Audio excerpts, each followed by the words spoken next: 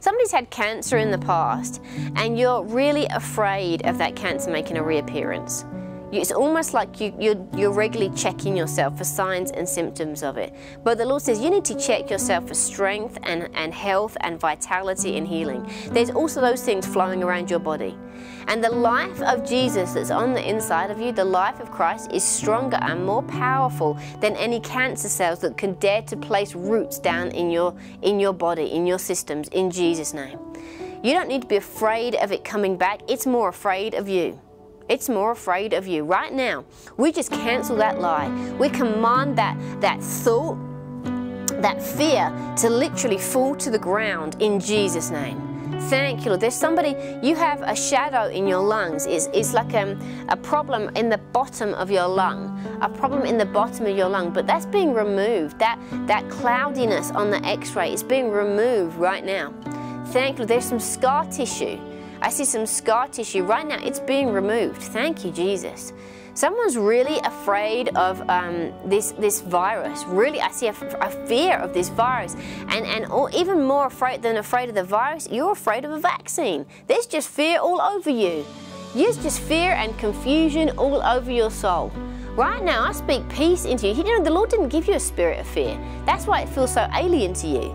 He didn't give you a spirit of fear. He gave you a spirit of power and of love and of a sound mind. A sound mind, no confusion. No confusion. You don't need to be afraid of a vaccine and you don't need to be afraid of a virus. You have the power of God flowing through your veins. Thank you, Jesus.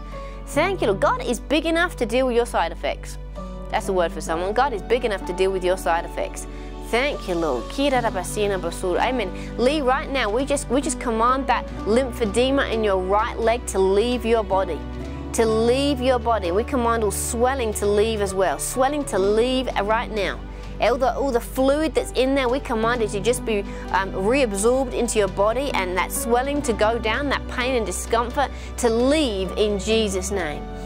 Thank you, Lord. We pray for Margaret.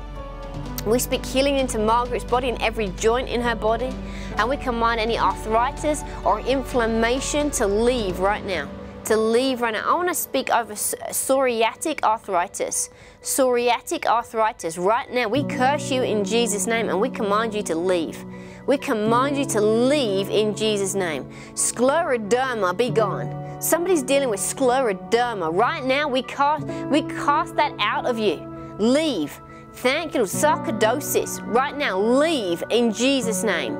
You leave. There's a woman that's dealing with lupus watching this. A woman that's dealing with lupus. Right now, we command that immune system to work as it was created to be. With no hindrance. With no hindrance. Right now. With no hindrance. Thank you, Jesus. Right now, we come against any malfunction of the autoimmune disease.